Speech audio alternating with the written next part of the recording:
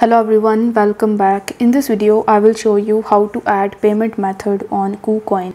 For that, you need to launch your Kucoin mobile application and then you just have to log in into your account.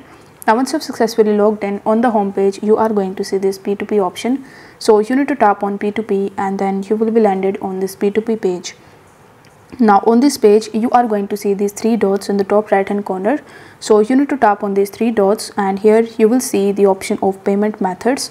So if you tap on payment methods, you will have to select the option of add payment methods and then you will be landed on this page. Now in order to select your payment method, you will have to tap on the selected method that you see, and then you will be able to see various payment methods that you can add in your Kucoin account. For example, Apple Pay, bank transfer, Cash App, Google Pay, etc.